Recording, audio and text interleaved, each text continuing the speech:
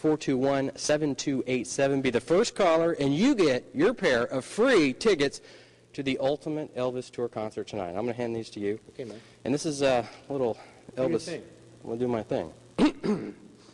Stop, God Almighty, let me tell you the news. My head's been wet with the midnight dews. I've been down on a bending knee, talking to the man from Galilee.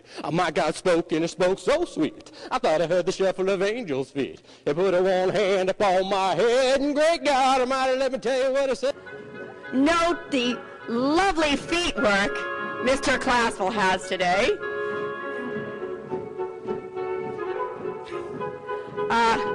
Shoulders down, sir. Oh, okay. Okay, this is a little unnerving. We've got bats flying everywhere. It's not nerve-wracking for me. I've done it for years. It's just easier to work the bees, but when you first start, I would recommend the gloves. Now, Paul, do you ever get in a suit and you say, you start going to slow mo, and you say, one small step for man, one giant leap for mankind? You ever just like walk around and do that? There has been a few times when I got in that suit and forget to fasten this little piece of Velcro. Yeah. Guys, pack it up. Oh, cheap shot there on you. They don't scare me, Painbow. You don't scare me. There you go. If I stay in front of them, they can't catch me, right? So I'll go as fast as I can. Oh! Hey, that was dirty. I almost bit it. Welcome back to AM Evansville. I'm Jason Classwell, live out at Kitchen Affairs, one of my most favorite places to be, with Shelley. Good morning, Shelley. Good morning.